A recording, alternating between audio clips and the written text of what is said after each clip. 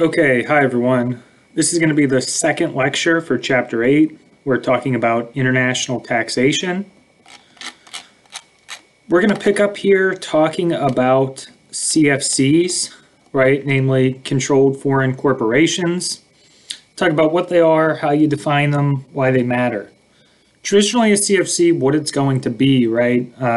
Is let's say you have a U.S. parent company, and then they have a foreign subsidiary that they classify as a corporation. And in that case, most of the time they just own 100% of it. But that would be like structurally how you would see a CFC. Why does it matter, and what are we going to be talking about here? So a CFC is any foreign corporation in which U.S. shareholders own more than 50% of the combined voting power or the fair market value of the stock. In that definition, a U.S. shareholder means any U.S. taxpayer, directly or indirectly, owning more than 10% of the stock. And the kind of big upside with CFCs is that generally the U.S. is going to exempt the income from them. That is to say, the earnings from a CFC aren't going to be taxed until you repatriate them back to the United States. Now, that's the general rule. The exception to that is going to be Subpart F income. So with Subpart F income, this would be earnings of a CFC that would be immediately taxable in whole or in part. So what is Subpart F income? This is basically easily movable income. What the U.S. government doesn't want you to do is basically just create an entity to be in another country whereby it receives interest, dividends, royalties, where you can just with very little work shift income to that jurisdiction and pay low tax on it, and then you could just park the money there, right? In these situations, right, we have this thing called Subpart F income, and there's different types of it. One type of Subpart F income is foreign-based company income. Now, this includes passive income. So if your CFC, your foreign corporation, if it has things like interest, dividends, royalties, rents, this would be part of Subpart F income. If it has sales income outside of the country in which it's incorporated, that would be Subpart F income. So, for example, maybe you have a CFC incorporated in Hong Kong, but it sells products to Japan, right? And then service income is going to be the same idea as sales, except it's services provided outside of the country of incorporation. So the amount of CFC income that's currently taxable, I said it's in whole or part. That is to say, it really depends on, when you look at the CFC itself, how much of their income, what percentage of their income represents Subpart F income. If it's less than 5%, we're generally just going to ignore it. We're not going to tax it. If it's between 5 and 70%, then that percentage is going to be immediately taxable. And if it's greater than 70%, then all of the CFC's income is going to be currently taxed, because at that point, you're basically just a shell company that's harboring money. Now, there is a safe harbor rule here. It's the 90% rule, and it says this: if the foreign tax rate, right, U.S. multinational corporation has a foreign sub in Germany, right? If the foreign tax rate, i.e. the German tax rate, is greater than 90% of the U.S. tax rate, 18.9%, which is 90% of 21, then none of the CFC's income is going to be considered Subpart F, and it's not a tax haven. So the idea with this is, hey, if you're going to effectively be paying almost the same percentage of tax in the foreign country, we're not going to immediately claim it here, because you're not really doing a tax haven in this case. Now, the reverse of this rule is, if the foreign tax rate is 90% or below the U.S. tax rate, then it is going to be considered a tax haven, and Subpart F income is taxable. So in this case, right, you would have to look at this amount here and then say, okay, what is the tax rate in the country that will determine whether I do actually pull it back into the U.S. and tax it, if this safe harbor applies or not. So we are talking about and distinguishing here branch income versus subsidiary income, like CFC income. With regard to branch income, this is generally going to be immediately taxable. And the idea with it is, hey, we're Apple. We just open, and start running shop in Germany, even though we're headquartered and we're U.S. based. In that case, if we just enter the country and start operating, that's going to be considered a foreign branch. If, however, in distinction, right, we form a legal entity in that country and we set up shop, that would be a foreign subsidiary, right? And then in that case, assuming it was a CFC, we would have to apply those rules, whether the income was deferred or if it's subpart F. So in these cases, right, where we have branch income that's immediately taxable or subpart F, which is immediately taxable, in those situations, we'll have double taxation, right? Germany may tax us on the income and the US is going to tax us on the income. To relieve the pressure from this, the US government's going to give you two choices. You can take a deduction for all of your foreign taxes paid, or instead you could take a credit for your foreign income taxes paid, only your income taxes, not all of your taxes. That's known as the foreign tax credit. So a few kind of acronyms here to be aware of. FSI, that means foreign source income, just means income from another country. FTP means foreign taxes paid, and FTC means foreign tax credit.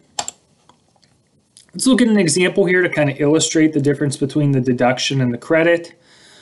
So we have $100,000 of foreign income, pay 15 grand of foreign income tax, and 10 grand of other taxes. If we were to take the deduction for foreign taxes paid, it would be 25 grand, right? We get the deduction for both of these guys, all of those foreign taxes paid. That would ultimately land us at a 15 grand tax liability. If in distinction we took a credit for the foreign income taxes paid, just the income taxes, we would get a credit for 15 grand and our tax liability would be 6. So you can see all day, every day, the foreign tax credit is going to be producing a greater benefit. There's situations where it could be, otherwise, it's facts and circumstances specific, but generally the credit is going to be more used than the deduction. So how do we calculate this credit, right? So let's theoretically talk about the credit. Generally, it's going to be limited to the tax that would have been paid on the income had it been earned in the USA. So for example, if you had $1,000 of income in the USA, you would have paid $210 on this. If, however, you make $1,000 in France, right, you paid $380, you're only going to receive a foreign tax credit of $210, namely the amount you would have paid in the USA. In other words, you get the foreign tax credit up to, but not beyond, your US tax liability on the income earned.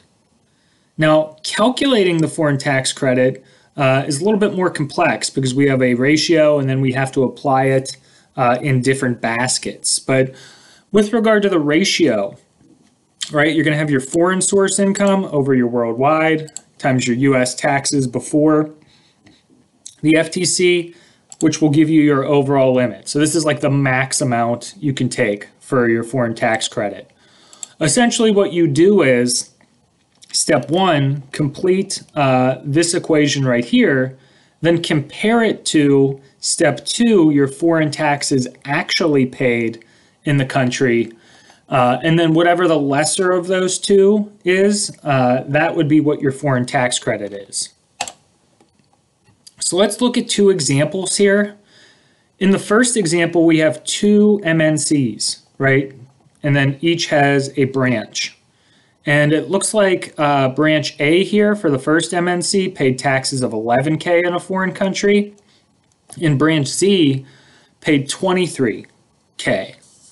Okay, so we're going to calculate the foreign tax credit for each branch. We're going to assume for each of them that this is their only worldwide income. So what you would do for each of them, you could show this equation twice because you do it for each parent company, but just to simplify, we'll show it once. 100K foreign source income over 100K worldwide income times the 21K tax liability on it in the US gives us an overall limit of 21K. So that's kind of like step one. Then what you do is you compare that with the actual amount of taxes paid. So for branch A, the foreign tax credit is going to be 11 grand, namely the lesser of 11 or 21. For branch Z, the foreign tax credit is going to be 21, namely the lesser of 23 and 21. What happens though, right? We paid 23, but we only get a credit for 21. What happens to that excess, 2 grand there? Well, essentially, it's just a carry back and a carry forward. In other words, any excess foreign tax credit, the 2 grand, you're going to carry it back 1 year, see if you can use it on that tax return, and then forward to the next 10 years. Let's look at another example here. In this case, right, we just have one parent company, one US-based multinational corporation, and it has 2 branches, right? And with it, same setup, branch A, we paid 11K and 23, total foreign taxes of 34. When we do the equation here, right, we're going to do it for 200 foreign source income because it's just one parent company, right? That's why we do it once. Whereas in the last example, I said, even though we didn't show it, you would do it twice. Regardless, you do the equation here, it gives you a 42K overall limit. It's step one. Step two, compare the total foreign taxes paid with that. You're going to have an FTC of 34,000, the lesser of the two. You can see here, right, even though we have the same amount of total income from foreign operations, the outcome is different based on the configuration of it just being one parent company. In other words, we're not going to have an excess foreign tax credit here. So it used to be, once upon a time, there was just one foreign tax credit you took, and it was like a little bit simpler.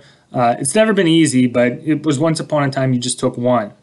However, they've now expanded, and in recent years, it to be 3 foreign tax credits. In other words, you have to break your income out into different baskets, and then each basket has its own foreign tax credit.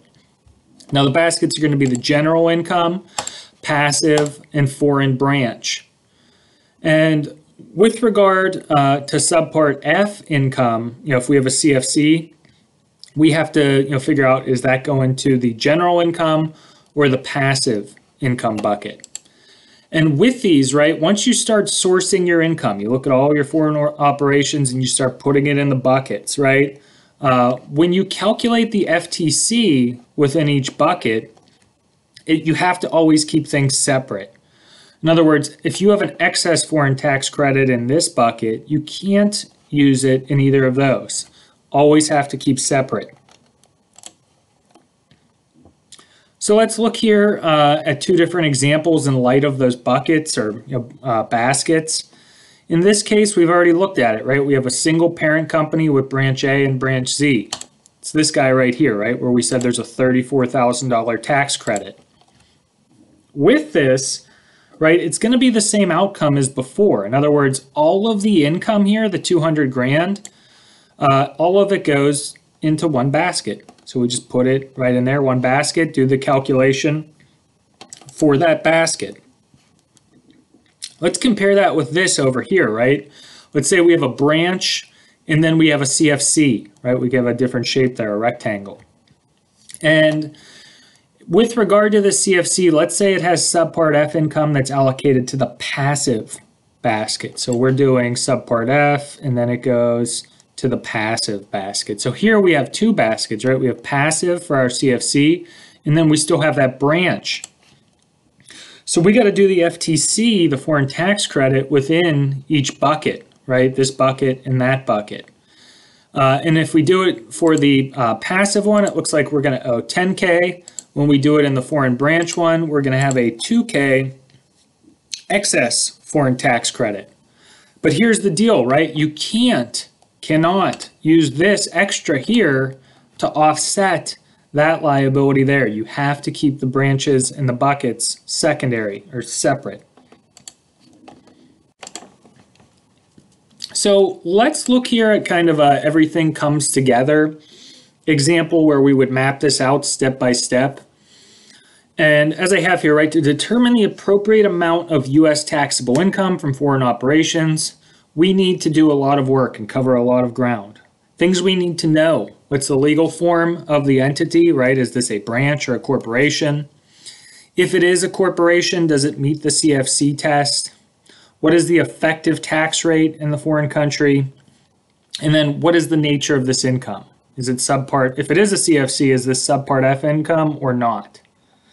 So in this case, right, we're going to be looking at 4 different entities we have. Imagine up here, it's a U.S. parent. We have 4 different entities below them on the org chart.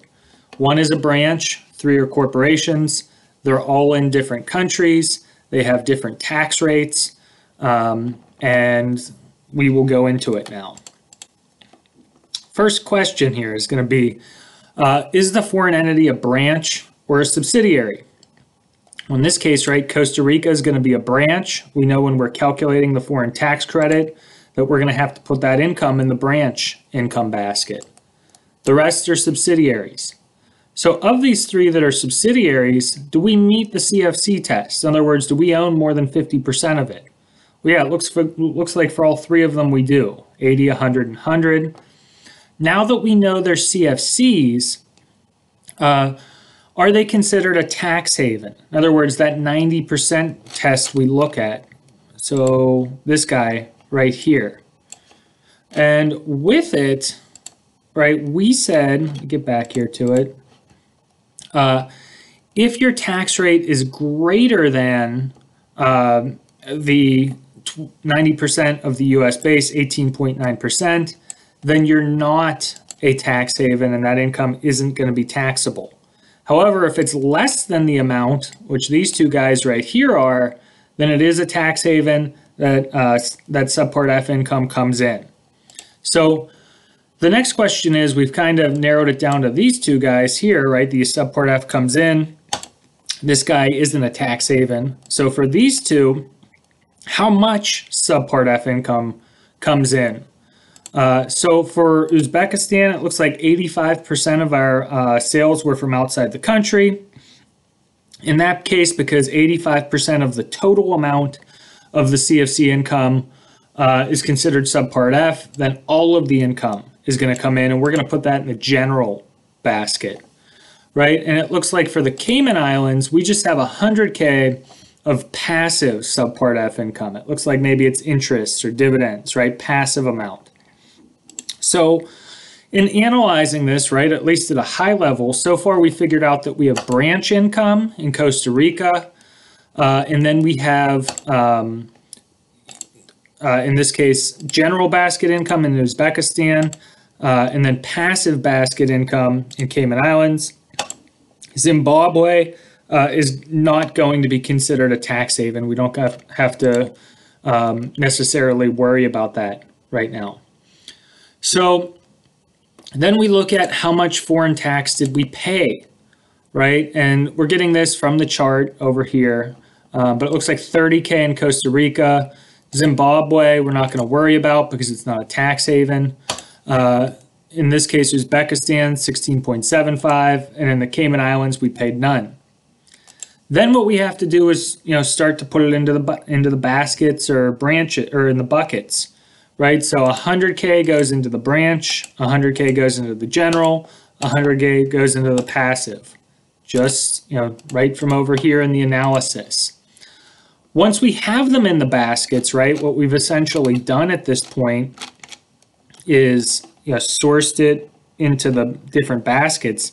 Now within each basket, we have to calculate the foreign tax credit. So in this case, right, in the branch basket, it's going to be, 21K, 16.75 here, and then 0 there. Remember, you pick the lesser of the overall limit, that equation, or the foreign taxes paid. So the next part here, right, we're going to be talking about the TCJA, international tax provisions. What happened? 2017, very big year in tax law. Trump tax reform called the TCJA, Tax Cuts and Jobs Act. And what it essentially did was make a lot of new international tax provisions. And to kind of give you an idea from the inside of practice, first off, with regard to international tax, you will generally only practice this with regard to outbound MNCs in large firms, like very large, like Big Four firms, right? Because they have the clients who are dealing with, tons of overseas operations. You can see it in, medium firms. It's not, too far of a stretch, but where you normally will see it, and they'll have like specific teams that deal with it, are in like Big Four firms. And the other thing with it is, it used to be kind of just like a secondary group. Corp tax was the big one. And when they had the TCJA and they made the corporate tax rate 21, like a flat 21%, it's just a flat tax, where a lot of the opportunities to save money and save taxes were in these newly created international tax provisions. So where I'm going with this, and kind of the long and the short of it is, post-TCJA, international tax became like a really big deal because that's where the opportunities were to save money. So it went from kind of a secondary group to becoming like a higher ranked group in terms of importance. So it really grew, and international tax teams during that time grew. Now, what are the tax provisions in the TCJA? Well, with international tax, there's 3 of them. We have transition tax, GILTI, and BEAT. We're going to do like a really high-level analysis of them. True calculations of this are very complex, but this is enough to give you a flavor of it and a high-level understanding. First thing here, transition tax. What is this, right? So we said the story is if you have a CFC and it makes money overseas and it's not subpart F income, that income is only taxable when you repatriate it back to the United States. So what this ultimately ended up happening and resulting in are all these corporations that have tons of money parked overseas because they don't want to bring it back, because if they bring it back like through a dividend or something, they're going to have to pay tax on it. So what the TCJA did is they basically created this transition tax, and they call it the transition tax because it meant to transition us from like the old tax provisions to now where we're going. And it's a one-time tax. And essentially what they did is they said, hey, all of those earnings that you made between 1987 and 2017 that you've just been sitting on, you've been parking overseas, we're going to deem or treat it as if you did actually bring this back to the United States, repatriate it. And what we're going to say is, right, we're going to apply a tax to that to the extent those earnings are in cash. You're going to be taxed at 15.5%. To the extent they're non-cash assets, it's 8.5%. So it's kind of almost like a piggy bank, right? It was all building up from 1987 to 2017. Then one time they had this tax that brought it all back, that taxed it at 15 or 8%. Now, the idea with it, even though it was a one-time tax in 2017, so like you're not going to see a transition tax in 2018 or 19, it was a one-time thing. Even though you establish the liability in 17, you pay that off over 8 years, right? So, maybe you owe 80 grand on it, but you would pay 10 grand a year for the next 8 years. And the other thing is, to the extent, those parked earnings, you did pay foreign tax on them, you can take a foreign tax credit for that. So let's look at a simple example here, right? And it's like way more complex in practice because in this example, right, we look at one MNC that has one CFC. There can be entities that have hundreds or thousands of CFCs below them, these big, large corporations. So it's definitely not as simple as one, but this just shows you how you would do it to give you a feel for it. So we have a parent company, USMNC, has a foreign CFC, right? It has 10 million in earnings over that time period, 87 to 2017. Of that amount, they brought 2 million back. So basically, hey, they parked overseas $8 million. We're just going to assume this is all in cash, right? Make it simple. So in this case, right, we have 8 million of unrepatriated earnings. And let's say in the foreign country, right, we paid 12% tax on it when we claimed it over there.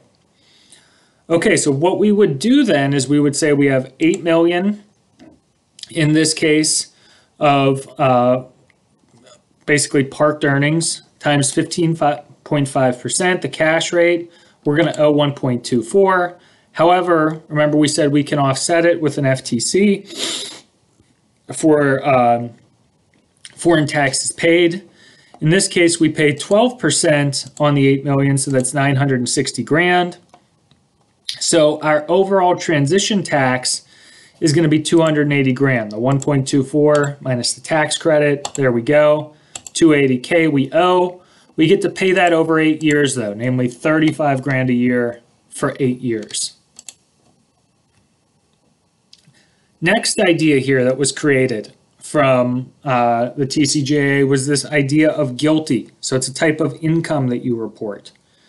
And essentially, in order to prevent and stop erosion, base erosion, right? Basically moving income out of our country, the United States, just shifting it to somewhere else, the Tax Cuts and Jobs Act created GILTI. And basically what they're saying here is we are going to start taxing CFCs on their income. And we're going to do it through a specific way. We're going to have this specific type of income called GILTI, and we're going to have a specific calculation to figure out what it is. So GILTI, in short, from how they define it, it's going to be your tested income minus a specified return, where your tested income is basically the total amount of foreign subsidiary income across the countries, less certain deductions. So we'll just call it foreign income to keep it simple, minus 10% of the CFC's total qualified business asset investments, generally the net book value of their assets.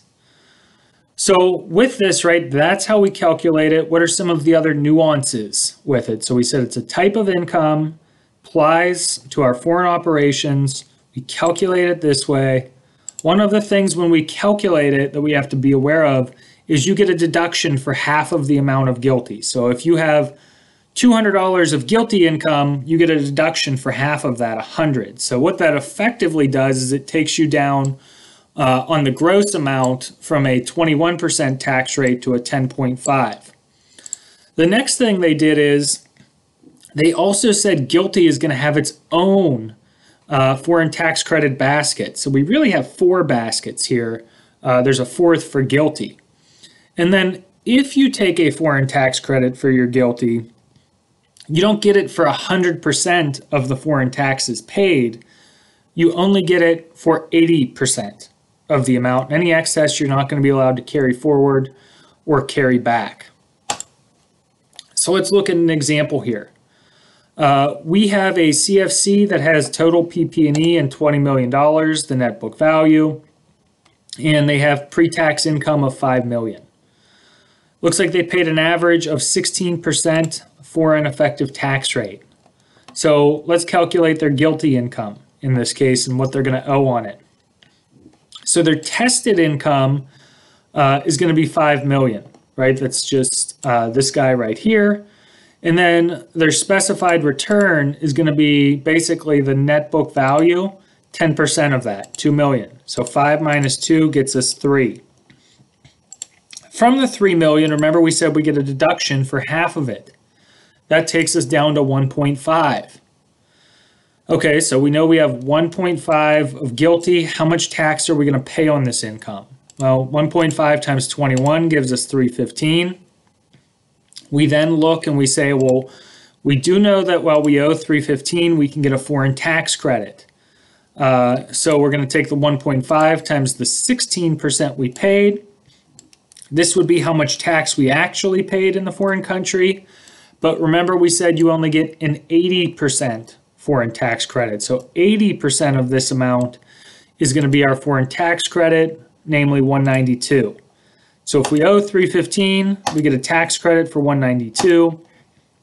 The net amount is going to be 123.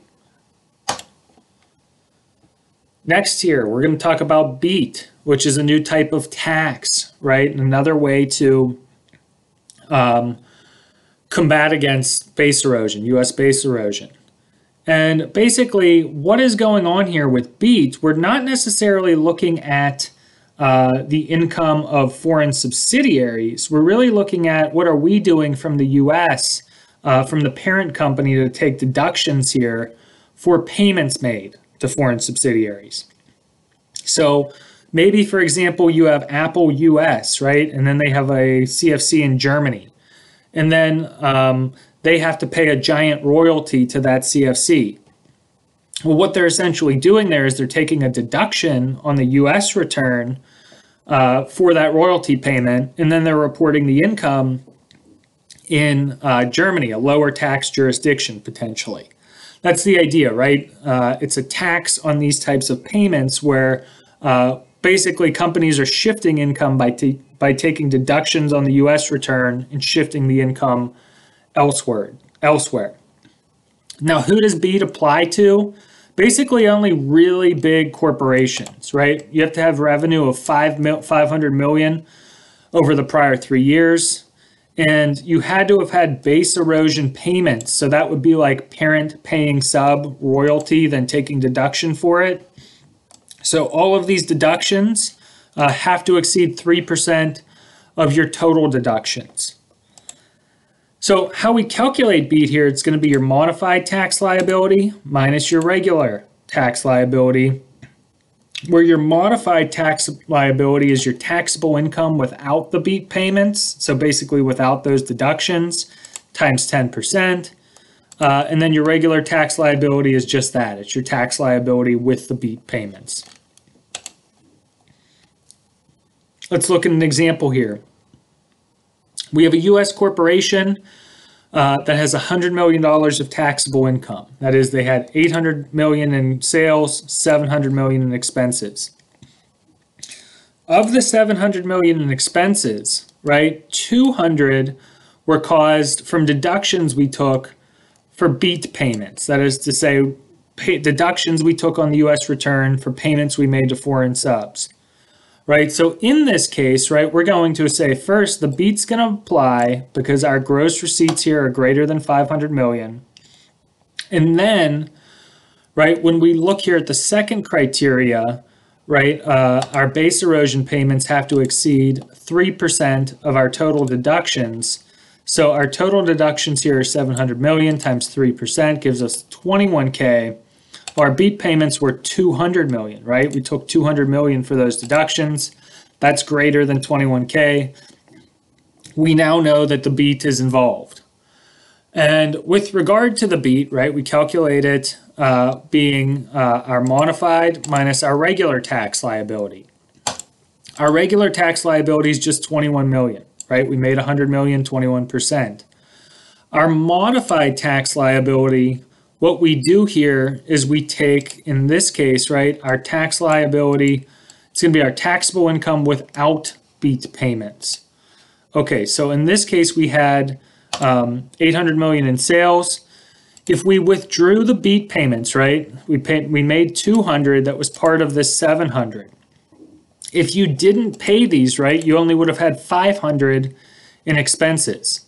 So basically, you're just reversing out those expenses. So you have 800 minus 500 times 10% gives you 30. So in this case, it would be 30 minus 21 gives you the $9 million in BEAT. So again, just to summarize these three things, we had transition tax, a one-time tax. We have GILTI, which is a type of income. And then we have BEAT, which is a new type of tax.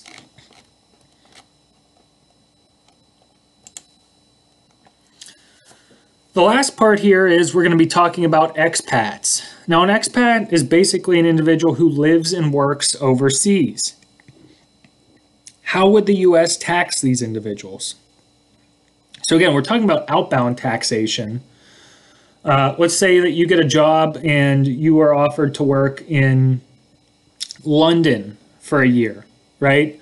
At that point, you would be an expat because you'd be a U.S. citizen who would be working in London, assuming you're a U.S. citizen.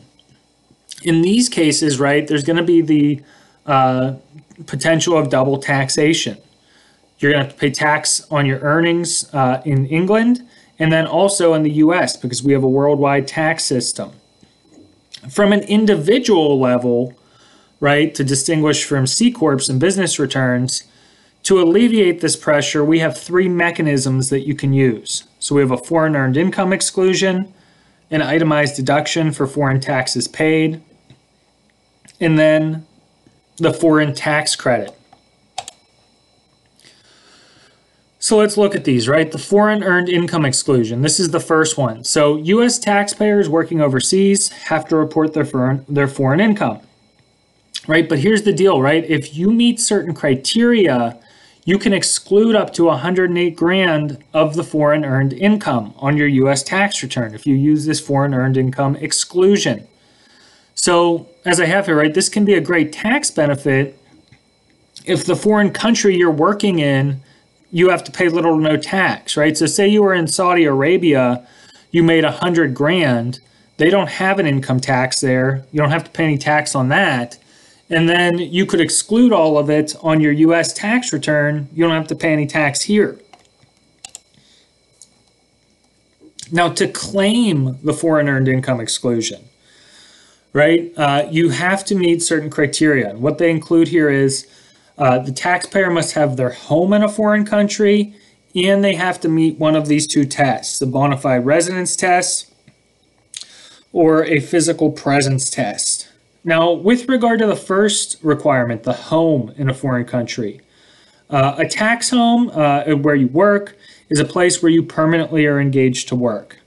If it's a U.S. taxpayer that has a U.S. domicile or identify as living, then you cannot have an overseas as a tax home.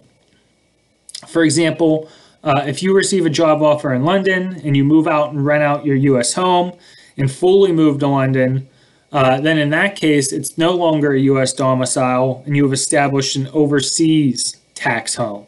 So basically you can't, like if you go over there, you really have to be over there. You really have to be, in that case, domiciled in the foreign country.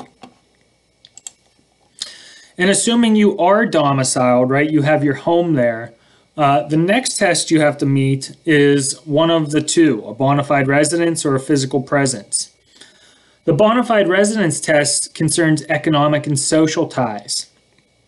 So basically a bona fide residence requires a foreign work engagement where the engagement's for an indefinite period of time. You have to reside in the foreign country for at least a full year.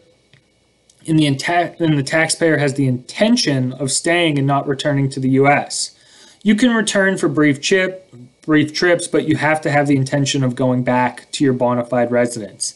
So this is just saying based on the facts and circumstances, right, your economic and social conditions, where you plan on being, you really have to have a bona fide residence in that country. You're not just doing this temporarily and plan on coming back. The other way you can meet it is through a physical presence test, which basically says taxpayers can meet this test if they are physically present in the foreign country for 330 full 24-hour days during a 12-month period. So if you live there 330 days straight, or not necessarily straight, but during a 12-month period, like you only go back to the U.S. for a month or something, in that case, you meet the physical presence test. This one's a little bit more nebulous. And if you have clients who aren't going to meet this 330 test right here, they weren't there 330 days, you may be able to sneak them through a little bit easier with a bona fide residence test. Now, the last thing I want to point out with this foreign earned income exclusion right here is it's kind of interesting with student loan repayment in the U.S. So if you have U.S.-based student loans and you get a income-based repayment plan, they tie that to your AGI on your tax return. So an interesting thing would be, right, if you, for example, owed U.S. student loan debt to the U.S. federal government, and then you just like permanently moved to like England or Germany or France, and you every year you use the foreign earned income exclusion, then you would basically be reporting $0 on your U.S. tax return, assuming you didn't make more than 108K. And essentially, in that case, you'd have to pay $0 on your student loans. And if you worked for a not-for-profit employer, you could get those forgiven after 10 years without having paid a penny on them. Or they have under income-driven repayment plans under 20 or 25 years, they get wiped. So that's kind of a like crazy thing to think about, right? With student loans, if they base it off your income and you report no income, you still get the the benefits of it. And itemized deduction, this is just taking a itemized deduction for foreign taxes paid. And then the foreign tax credit, this is just similar to what we looked at before, right? You can take it for up to, but not beyond, the U.S. tax liability. So with that, we'll finish Chapter 8.